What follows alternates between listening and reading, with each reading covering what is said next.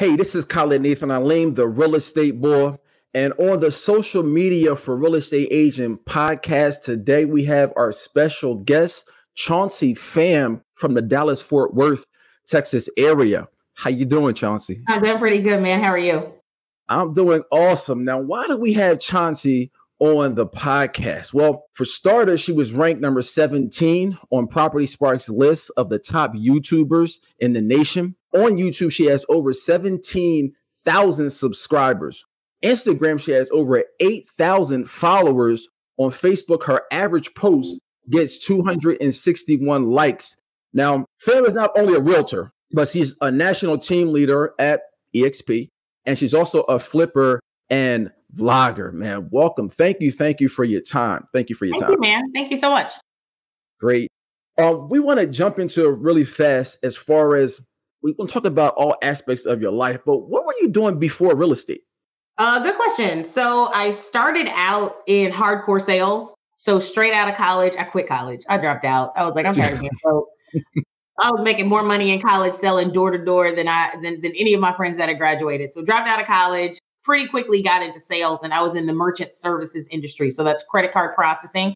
Anybody knows anything about that world, it's very dog eat dog, very boiler room type situation. I was a sales manager, ran 1099 outside sales reps for a couple of years. I'm talking under the desk, on the phone, closing deals, the only girl out of like 50 men, a very like high pressure boiler room type situation. And then I moved on from that into marketing. I landed a gig some kind of way as an account executive with a marketing firm. And I learned so much about consumer behaviors and the marketing side of the business, because I worked as pretty much the liaison between our clients and in my company who actually curated all of their marketing collateral. And so that's what I did before I got into real estate. And then it was a pretty easy and organic transition into real estate because I did have such a high level sales background and marketing. And those two things are, of course, essential to succeed in real estate. Now, did you know somebody that was in real estate prior when you was in that sales role? No, I didn't. I did not know any realtors. I knew nothing about real estate at all. Funny story, how I got into real estate. My husband and I inadvertently became flippers of our primary residences. So in lieu of having a wedding back in 2011, we were like, you know what, let's just save up the money that we've saved up. Let's just take that and build a house or buy a house. So we did that. I got pregnant shortly after, and we were like, this house isn't going to work for a kid. Let's sell this and buy another one.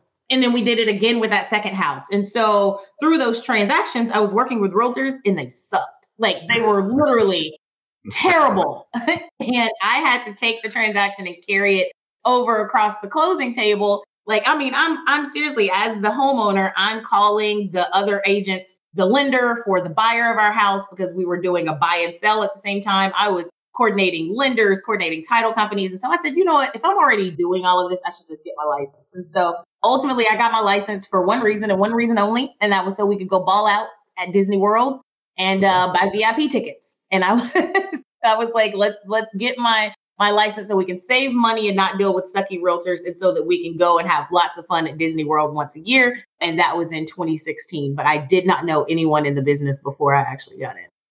So was it your plan just to sell one or two houses and then use that money to go to Disneyland? Yep. Okay. I literally was like, you know what? I'll sell a house to, friends or family. My goal was to make $15,000 a year in real estate. And as long as I could make 15 grand, I was good because I liked my job. I really enjoyed what I was doing in the marketing world. I got to sit in on food service photography shoots, and I, got to reset stores and understand how to set up stores to kind of manipulate consumer behaviors. Like all of that was very intriguing to me. And I loved it. I worked from home. So I had no intentions of quitting my job, but then I got licensed. And because of that sales and marketing background, everything was very natural for me. And within the first 3 months, I had 8 closings, which pretty much paid me my little $55,000 a year salary. I made that in a couple of months. And I was like, I think I should quit my job. And here we are. Now, what year was that? That was 2016. I got licensed in August of 2016. And I quit my job in November of 2016 because I had 7 houses under contract. Nice. Okay, so that's after the Great Recession and things were picking up. I got mine around 2017. And I actually did the same thing. I was interested because my I had bought a house, me and my wife bought a house, and it wasn't that my realtor sucked. I just didn't feel like he was proactive. Right. And it was just like, okay, if he can do this, I can probably do the same thing. Mm-hmm. No, mine's You not. know? Mine's not in the business anymore. Oh, wow. No. So the question that begged, how did you get that realtor? Actually, a neighborhood group. So our neighborhood at the time had a Facebook group, and I posted a question in there, about realtors, and he happened to send me a DM on Facebook. And lots of other people had posted on the post, and I almost got overwhelmed with all of the comments. But he specifically sent me a DM on Facebook, and because he did that, I was like, "All right, cool." And I end up hiring him, and that was a huge mistake. But social media got him that business.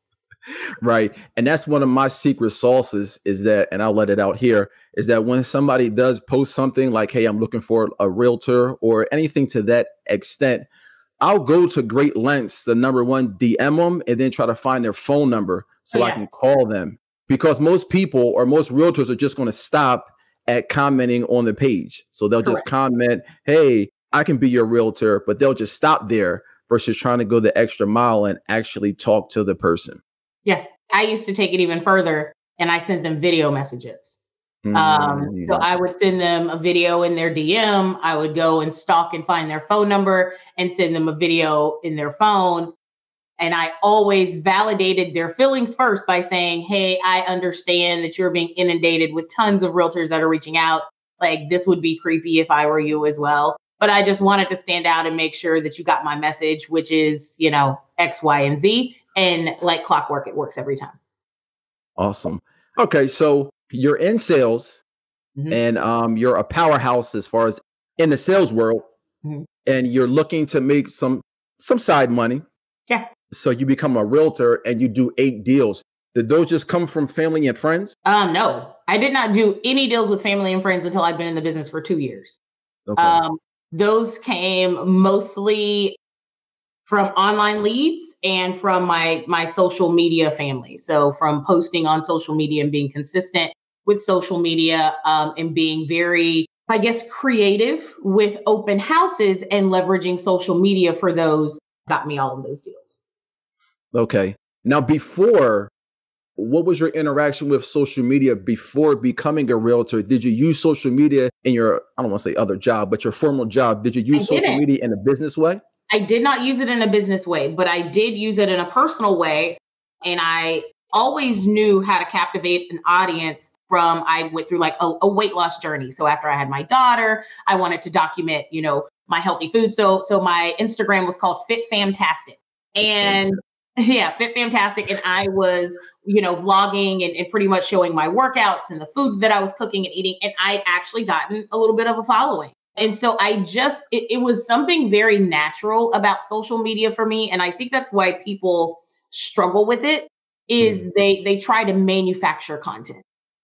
And the whole thing about social media is, guys, it's called social media, not selling media. Stop trying to sell on social media. Nobody cares about what you're selling. They're more interested in you as a person, who you are. And if you can leverage that tool, because that's all social media is, tool. Right. If you put a strategy behind it, which is to essentially make as many friends virtually as possible, then people will use you because they will feel like they know, like, and trust you before they ever even reach out to you. So no, I wasn't using it in my job, but I was using it personally to just kind of document the journey. And I said, wait, if it worked to get people to like look at my recipes and watch me working out, then surely I can apply kind of these same concepts and implement some things for my actual business. Now, my question, I guess, when you're saying that is when somebody makes, because you were in essence making a vlog of your journey in weight loss. So did you start out with, okay, I'm looking to monetize this, or I just want people to kind of see what I'm going through to, I guess, motivate other people? What was your intentions in making that blog? My intention was to connect with people. Okay. That was it. You cannot go into any of this with money on your mind. Gotcha. If you go into it with money on your mind, instead of actually loving the process and trying to connect with people, the first time you hit a roadblock, you're going to stop. Which is why I'm never concerned. People ask me all the time, like, all these people are popping up with like YouTube channels and blah, blah, blah. And I'm not worried about that because they're doing it because they see those of us that have done it and have been successful with it, and they're chasing our outcome. I post on YouTube because I love the process. I love curating the content. I love making the videos. I love sending it over for editing. I love seeing the final product. I love making the thumbnails or having the thumbnails made. I love tagging and posting all of it. I love that process. And if you hate that process, you'll never be my competition. Okay. Wow. And so when I got on social media and started posting, it was for one reason and one reason only. And that was to connect with as many people as possible in a short amount of time as possible. And the way that you connect with people is by being authentic and being real and showing your wins and your losses. It had nothing to do with money, but over time, of course, all of these things grew because I was so relatable and it turned into something that was monetized. But that was absolutely not on my radar anywhere at all when I first got started. Now, when people, a lot of times what happens is that people will use social media leisurely. Mm-hmm. And then when they're using it leisurely, they think that the same tools apply when they're using it business-wise. And right. The reason I'm saying that is because when you're using it business-wise, like you said, there's different tags that you need to do because you can have the best videos in the world. But if it's not correctly positioned in a YouTube, the YouTube algorithm is not going to find it. Right. So I guess, how did you make that transition? Because you were using it casually, but then you started to use it business-wise. Are you saying that you kind of did the same things, or when you're using it business-wise, are you using TubeBuddy or vidIQ or things like that? TubeBuddy. Okay. I have TubeBuddy. So we're talking about different platforms, right? So what I was speaking about before with Fit Fantastic, that was Instagram. YouTube is a totally different beast. And the way that I decided to use YouTube, honestly, y'all, was just common sense. I didn't do a ton of research. I did a little bit so that I could understand what I was getting into. But the biggest thing that I learned when I got into it was that, number one, television ratings were falling at like an astronomical rate at the time. And YouTube ratings and views were going up by like 350% per year. And television was going down by like the same rate. So I'm like, look, YouTube is replacing television. Thanks. Number one. Number two, YouTube is a search engine. So that tells me two things they need to be, which is entertaining. And then I need to create my videos and name them in such a way that when people are going on there searching for things that they find. Okay? So I need to be an answer to a question, and I need to be entertaining while I'm answering that question. And those were the only two principles that I followed. I also went and found other YouTubers kind of in my realm that I enjoyed watching and kind of modeled, because I mean, that's all we do, right? R&D. We just rip off and duplicate. I went and found others that I liked, and then I would kind of follow their same video format. I would use the same tags that they were using, because hell, if they got 100,000 views on theirs, then I just use the same tag. Right. But that was the extent of the technical side. I have over 17,000 subscribers, but I only have 51 videos. I don't have hundreds of videos. Wow. And the reason why is I read in doing that limited research that I did that the most important thing on YouTube and how you can get your video suggested the fastest is by having a long watch time, by having a high retention rate. And my retention rate is almost 10 minutes on every single last one of my videos. People actually sit and watch them for almost 10 minutes, which means when you sit and watch my video, then YouTube's going to suggest another one, and it's going to suggest another one, and it's going to suggest another one. And you're just stuck in my loop and in my tunnel, which is how I've amassed, which 17,000 is not a crazy amount of subscribers for the amount of videos that I have, though it is. And so for me, that was what I did. Is I think people overthink it, especially in real estate, because we're so accustomed to like building out these systems, having all of this consistency, and doing the same thing over and over. Y'all, YouTube is about entertaining. If you're boring as hell, I don't care how consistent you are. No one is going to watch your video for 10 minutes. And YouTube is not going to suggest your video to someone else. And no one's going to get caught in your tunnel. I don't care what you say.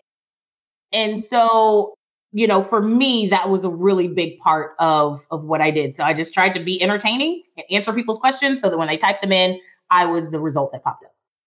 Wow. That engagement rate is like off the chain. Now, I got to ask, that type of engagement, do you have a script? Are you just having some bullet points and just talking bullet points? Yeah. Are you talking to other people? I guess, what's your formula as far as doing a video? I normally will write out on a piece of paper just so that I'm not rambling on the video, just to have some bullet points. And then I just take those bullet points and I speak, but I just speak on them. And guys, keeping it simple, stupid is the easiest way. Learn how to frame yourself, learn how to have good lighting, have, some decent equipment. You don't have to have anything crazy. I just have point and shoot cameras, but they have good quality. They do autofocus. So my background is always blurred. Me in the foreground, I'm always really crisp, create some contrast, and I have, a decent microphone. I think all of my equipment maybe costs $800, like it's nothing crazy. And I sit myself up, funny, here, I'll show you. I sit myself up in front of this big patio window. Because I just have good natural lighting and stack some books up on like a filing cabinet. Like it's nothing intricate, but that's kind of my formula is I just jot down, okay, what's going to be the topic? I jot down the bullet points that I'm going to have. I post up in front of that window and I just talk. And I cut, in between each one, or I stop talking so that my editor can take it and he can kind of cut it up into those places. And that's it. Okay. So I'm going to recap as far as what you just said, because you said a lot there and I don't want people to get lost. So you have the natural lighting, but you have lights there too, or just the natural lighting that's it? I just do natural lighting with my vlogs. Okay. I like natural lighting. And I've always heard that that's the best lighting. It is. Well, and that's how I started. Before I really had a lot of money to invest into equipment and all of that, I was like, let me just find me a good window. So like I always had to shoot like at the right time of day and have the right light because all I had was my window because it's free. Like you got a window, just sit in front of it. So yeah, so find good natural lighting, watch a freaking YouTube video on how to frame yourself out and how to zoom in at the right amount and have the right amount of your face and body in the frame, and then just write out your bullet points on, what your video is going to be about, what you're going to cover, and then just stop, look at it. All right, this is what I'm going to talk about. Put it down and go talk to the camera. And it was as simple as that. And then I sent it off to an editor. I found a really, really good editor. I've been working with him for years and sent it off to him and he makes it pretty and sends it back. And that's it. Okay. And you have a microphone, an external microphone we can see in the right-hand corner right there. And this is how you have podcast. Again, on vlogs, I don't do it. On YouTube, I use a Sony ZV-1. It has a built-in microphone. I do have an external Rode microphone. I don't know, it cost me like $50, $60 that has a little muff on it. So when I'm outside, it takes care of the wind for me. Right. But other than that, like that's it. Like I don't use any lighting or anything. Now I use lighting when I'm doing things like this because I have to. So I do have two kind of like studio lights in front of me. And then I have this microphone, but that's only for podcasts. When I'm shooting vlogs, I just use my window, man. Okay. And as far as the camera that you have, you're not using a phone. You're actually using a separate camera, correct? Yes. I use a Sony ZV-1 or a Canon G7X Mark II. Right. I hear of the Canon. Both of those are two popular vlog. They're just vlogging cameras. Yeah. They just allow you it has a little screen so you can see yourself. It does auto adjust. So the background is automatically kind of blurred, creates that depth and you don't have to change settings. And I don't know, they cost anywhere between $500 and $700. Right. And like you said, you write the points out as far as what you want to talk about. You talk about it, stop, look down at your points and then go back and then say it again. Correct. Okay. Awesome. And all of my videos are one take. All of them. Okay. All of them are one take. Okay. So what happens with a lot of realtors, and this happened to me also in the beginning, is that, of course, you want to be perfect per se. So you keep going and you mess up and you go back. You keep going, you mess up and you go back. I guess what prevented you from doing that, or were you like that in the beginning and you just, okay, nix that. Let me just keep doing this one take. I mean, for me, being my authentic self was more important than being perfect to people. Okay. Like I got into this business because, once I left corporate America, I was like, I'm going to build this business the way that I want it to be. And the only way I can do that is to actually be me. Like I have to lead with me. And I'm not for pomp and circumstance. And so I didn't want to present myself in any way that wasn't true. And so if I slip and say a bad word, that's just going to be in the vlog. Okay. If my doorbell rings and my dog starts barking, that's just going to be in the vlog. Like that's real life. And that's what people enjoy about it. So for me, it was more about being just true to myself. And then that's what actually captivated people and got them engaged. And that's, if you read the comments of my videos, that's what they say they love. Like, oh my God, I love you. Like, you're not perfect. Like, right. I just love how real you are. And when people understand that power is in vulnerability. All of your power is in vulnerability. Everything changes for you. And so, yeah, no, one take. That's it. That's what you get.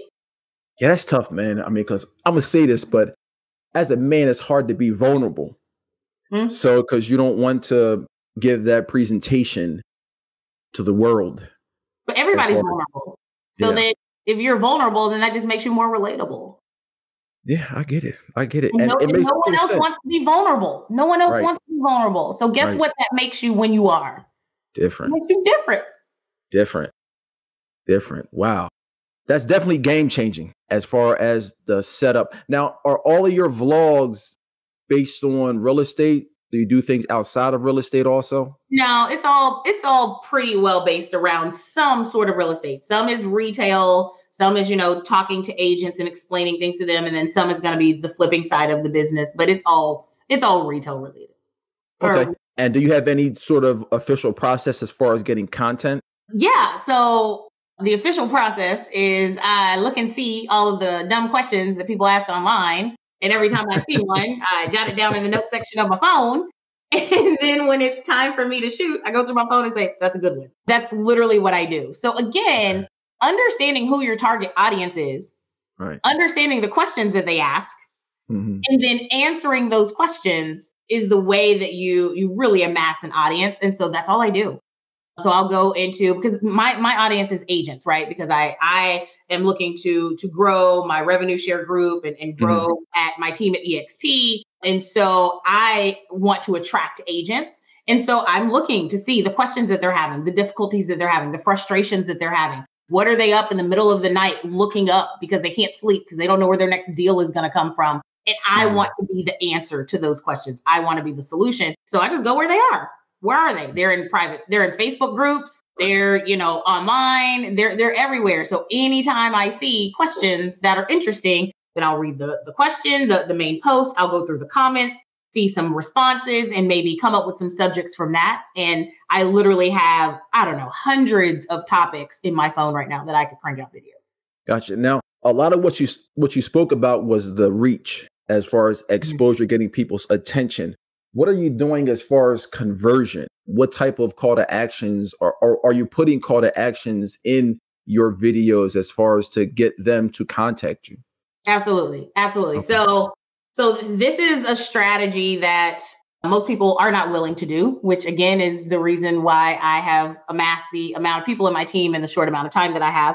Most realtors and most people that are in a profession get so pissed off when somebody says, let me take you to lunch, buy you a cheeseburger and a beer and pick your brain, right? Like, how many professionals have you heard say that? They think they can trade in all of my knowledge and all these years and years and money I've spent learning what I know for a cheeseburger, right? I get mad about that. And I said, what if I actually let them reach out to me? What if I actually promoted, come and pick my brain for free? I will have a conversation with you for free. And because I have all of these digital products over here, and because I'm a coach and I have a coaching program, I'm a coach with Hero Nation, because I have this revenue share group that people can join, I have all of these things that I can sell to them. Why don't I let them pick my brain? Why don't I add some value to them at the beginning of the call? And then why don't I use that as an opportunity to turn it into a sales call? And that's what I did. So for the last year, I scaled it and I made a system out of it. But for the first year that I started doing it, I was taking 8 to 10 individual free Pick Chauncey's Brain session calls every single day. Wow. Every single day. And I was either converting them to agents on my team, they were buying digital products from me, or they were becoming coaching clients. One of the three. By the end of the call, they did one of the three. So I was monetizing those free calls, those Pick Chauncey's Brains. And the ones that didn't do one of those three, then they sent me referrals. Either way, I was winning, right? And then what I did is I said, okay, this isn't sustainable anymore, but what I can do is I can scale this. So now I'm going to pull back and I'm going to do 2 weekly group calls. And now I get about 20 to 25 people on every single Tuesday, Thursday group call that I have, where people come on and pick my brain in a group setting. And it's pretty cool, how we get on, we talk, we collaborate, almost have like little mastermind calls. And so now I'm getting agents kind of en masse doing all of these different things and using all of the different offerings that I have. So yeah, so that's my call to action. My call to action is, you know what? You found my channel because you're searching for something. and you obviously stuck around because you like my content in some capacity, book Right. call with me for free. Click the button and I'll talk to you and I'll answer whatever question you have. But then you're going to listen to me and you're going to pick one of these things. Right. Now, with that story, how did you get to there? How did you get there from, okay, I'm going to just sell homes just so we can go to Disney World? You went from there to a national team leader. Mm-hmm. I'm sure there was some type of, I want to say education, or was it just like how did you get from there, from just selling homes on the side to being a national team leader? A conversation I had with my dad. My dad has always kind of been an entrepreneur. He just sits on the lake and goes fishing all the time. He's Right. retired, in his early 50s. And I was frustrated with, clients and working the business and constantly having to be out doing the grind. And he said something to me one day that just stuck and it made me change my thinking, which was, baby, you're tired because you're digging for the gold. You need to just sell the shovels. Mm. And I was like, oh. Okay. Okay. And he was like, yeah, that's why you're tired. He was like, it's always going to be people out here digging for gold. They're Right. always thinking they're going to strike rich and they're going to keep digging and keep digging. They're going to break their backs. And that's what they're going to do. But you can sit back and drink lemonade and sell them the shovels so they can go do their thing. So if you can figure out how to do that, you can still make the money, but you can rest and you can make the money on your time. And that's what made me stop and think about the fact that I was being my business instead of building it. Mm-hmm. And it made me reevaluate what my priorities were in my business. Okay. Now, did you change directions by getting, and I'm just going to throw this out there, did you get a coach? No. You didn't? Okay.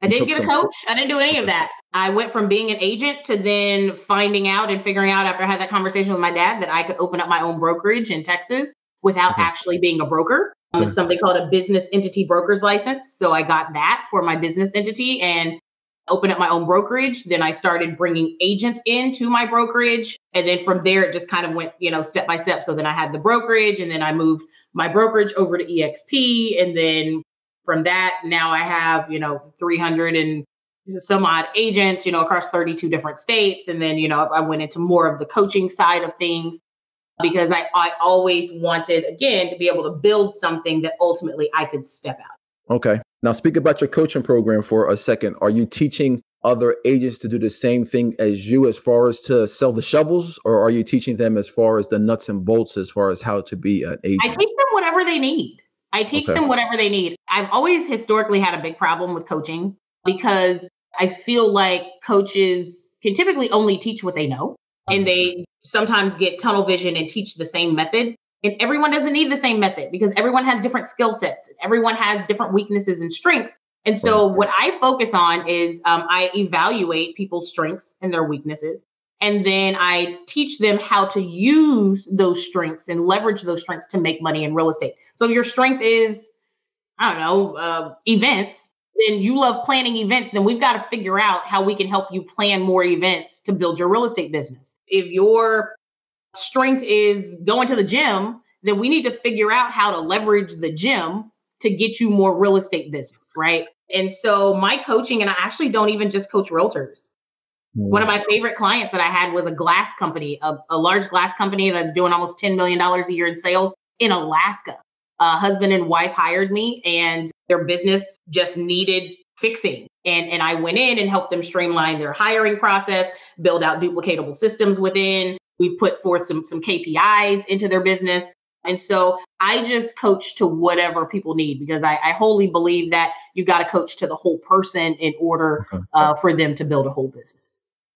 Now, where do you think you learned those skills at? Is that from your career before being a realtor? No, it's just natural for me. It's hard for me to explain. Like I can literally just talk to somebody and look at their business and say, this is where your hole is. Like fix that, plug up that hole. And I have holes in my business that I can't see. Okay. Right. So don't get me wrong here. Right. But I can see it in yours and I can tell you step by step what you need to do to fix it. So that's just one of those skills that, I've always sought out to solve problems. Always sought out to solve problems. It's all I would do because there's no problem, there's no sale, period. Right. And so I think because I'm always looking for problems and looking for ways to solve them, it makes it very easy for me to kind of map out what needs to be done in a business. Yeah, I do the same thing. It gets me in trouble with my wife a lot, but um, you know, I'm like, listen, if you say something, you must want me to solve it. So let me go to solve it. Let me solve it. You know. Now, do you think, as far as social media go, is your favorite platform YouTube? Um, I do. I like YouTube and I like Instagram. I like them, I think, equally for different reasons. See, I think Instagram is my weakest platform. Love it. Now, have you ventured into TikTok? I mean, with TikTok and Instagram being TikTok does not like me. okay. TikTok does not like me. I've tried and I cannot get more than like 300 views. And I know that if I'm consistent, then I will. I just don't know that right now that I'm willing to put in that work to build out another platform. Okay. So, I mean, that's just the reality of it. I haven't really given it a fair shot and given it the consistency that it would need. Yeah, see, TikTok is my best platform. Oh, awesome. But Instagram, I don't seem to get a lot of love on Instagram for some reason. So much business. And something that I would tell your audience right now is, guys, stop chasing followers. Stop chasing subscribers. I was getting, on average, probably three to four deals a month from YouTube before I even had 1,000 subscribers. Because people would just find me and they didn't necessarily subscribe, because when I first started my YouTube channel, I was talking to the consumer. I was explaining to them the home buying process, selling their homes. I was talking more to them, answering their questions. So again, I was thinking like, what is somebody up searching right now? And I would answer those questions. What is title insurance? How do these loans work? Why should I not, or should I sign a buyer representation agreement? How does that work? So I was answering all of those questions, and I was legitimately getting 3 to 4 buyers a month. They weren't subscribing to my channel because, I mean, like, who subscribes to a realtor, like, when you're just looking to buy a house right now? Right. But they liked me. And because my information was readily available, they would reach out to me. So guys, focus more on your call to action and focus more on solving the problems than you do chasing the subscribers. The subscribers and the followers will come.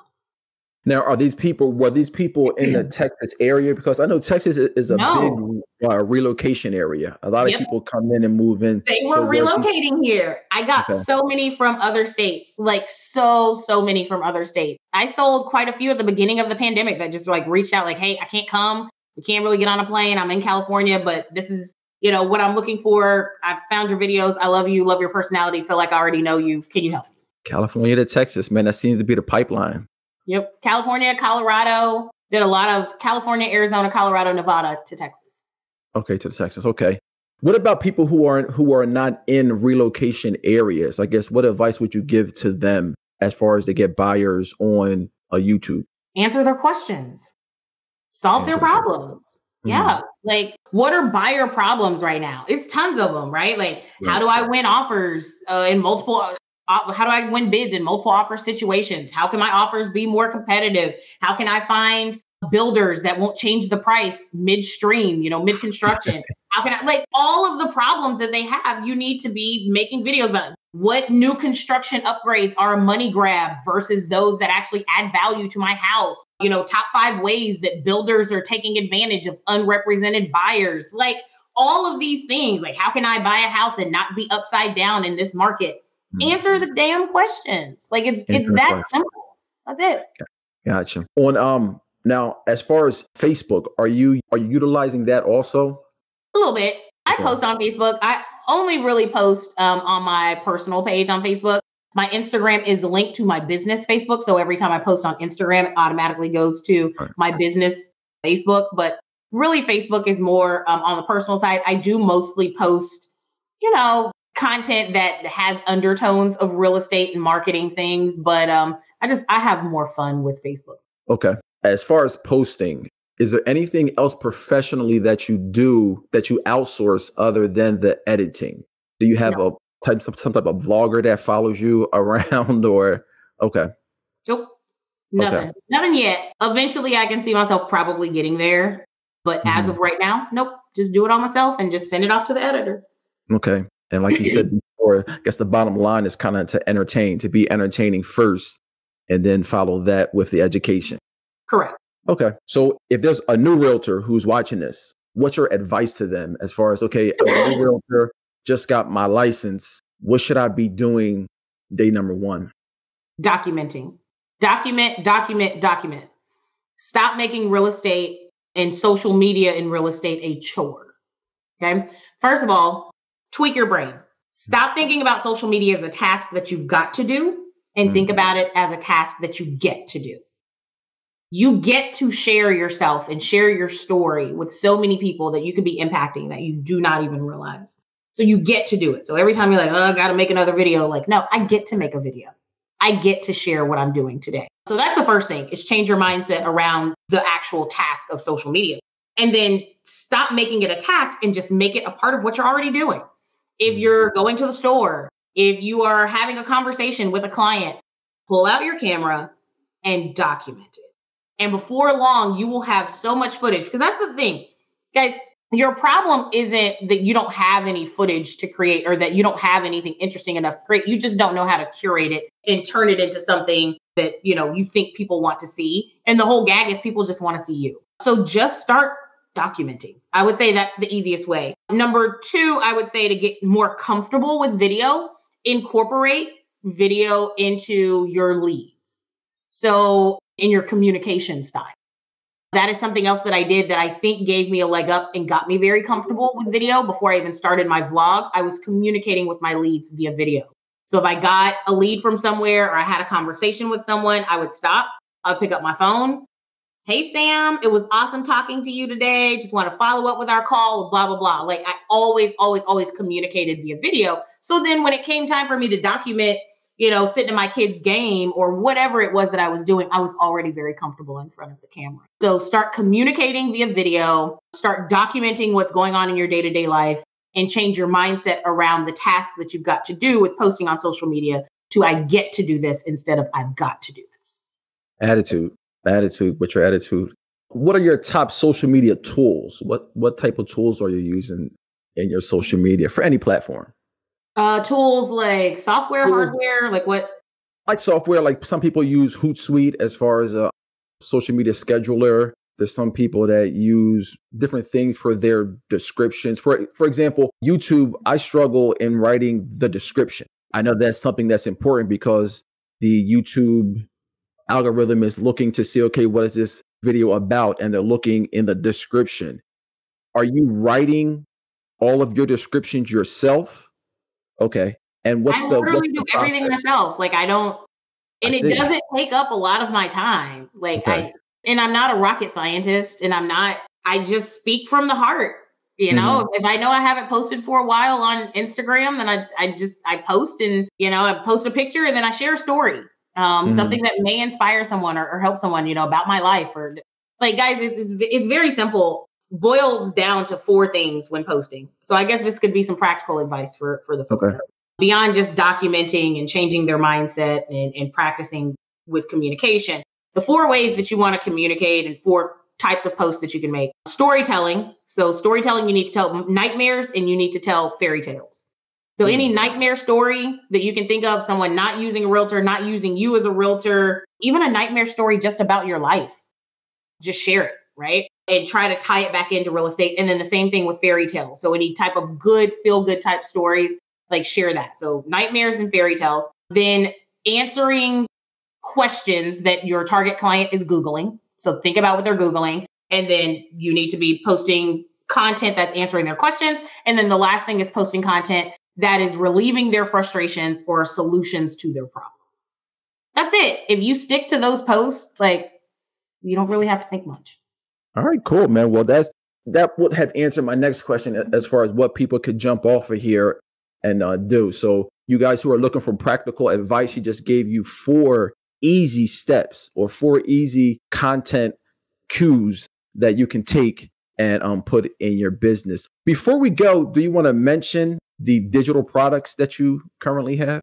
Yeah, sure. You guys just go to chaunceypham.com or go to myrealestaterebel.com. Just click on chaunceypham.com on like agent training and it'll take you over.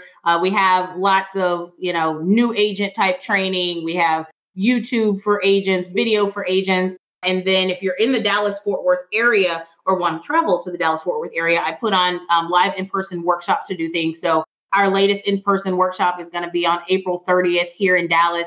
And it's basically like a content house for realtors. So rented out a large mansion. We'll have lots of videographers, photographers, makeup artists. And then we're going to be teaching you how to actually curate content. So like, this is how you make a reel. This is how you make a TikTok. Here's a cool little editing hack. Here's a cool lighting hack, so that you walk away with tons and tons of content during this 8-hour type event. So yeah, absolutely. Just go to chaunceypham.com and you guys can catch up on all of those products.